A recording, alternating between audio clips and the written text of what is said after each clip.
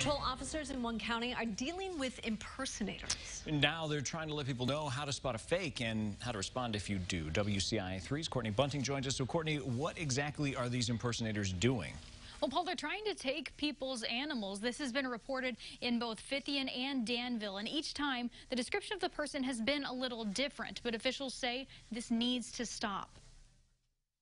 We've had 3 separate calls. And that's just in a month's time. All of them reports of someone impersonating a Vermilion County Animal Control officer.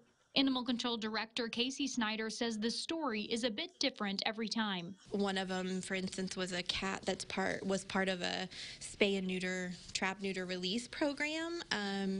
Was very well taken care of, but he's a feral cat, so we would never send anyone for that, really, because they're already to the vet and they're healthy and they're taken care of by their community.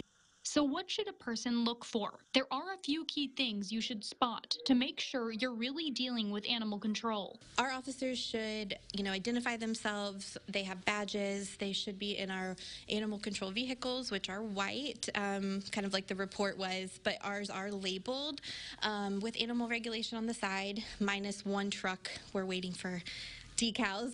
And if you still aren't sure, you can check with other officials. Our officers are accounted for at all times, whether PD knows where they are or our dispatcher knows where they're at. Snyder says they want to stop this before any animals get into the wrong hands. You just don't know what they're going to be using the animals for, why they want to take them. Some people may be thinking they're trying to do the right thing if they feel like an animal's, in distress or not being taken care of the way they would want, or, maybe they're doing it for malicious reasons. It's hard to tell. A while ago, Animal Control in Vermilion County took reports of impersonators who even went as far as labeling their vehicles to look like an animal control officer. So far at this point, it hasn't gotten that far. Live in the newsroom, Courtney Bunting, WCIA3, your local news leader. Good for more information, Courtney. Thanks.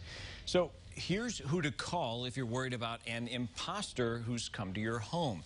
Call to check that they're with animal control. You can contact the office during the daytime hours or 911 after hours.